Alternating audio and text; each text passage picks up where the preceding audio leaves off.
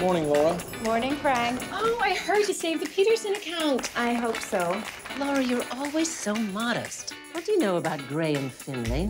I told you that I grew up in Sapphire Cove. His grandson, Chip, was my best friend. We lost touch, though. That explains why there's a billionaire in my office. Laura Price. My goodness. Apparently, Graham's been trying to get Chip to be the CEO of his billion-dollar business for years. It's not a good time right now. You will get the whole Finley account. This is the big leagues now, honey. Fly over, find Chip, get the contract signed. Ask for Chip. You'll be back in a few days. Jim, you came back?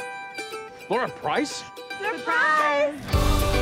It's you, Miss Big City Lawyer. Do you love it? Yeah, I do. What about you? My charity work keeps me here. You're a good man. I cannot be a corporate big shot. It's a life-changing opportunity. Exactly. I think you'll find the new Chip and the old Chip have a lot in common.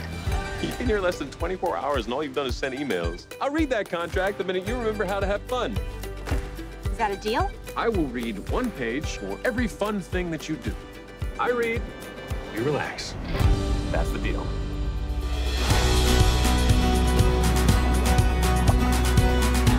You're going above and beyond to keep a certain someone interested. Oh, reel it in, let's go. I've missed this island. I missed you. Laura. Owen?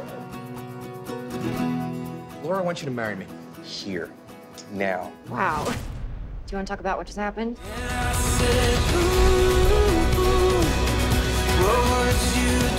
She's alive. Sorry, I've been distracted. Work isn't everything. Do what feels right. Here. You must really think anything's possible. Life can change. Just like that.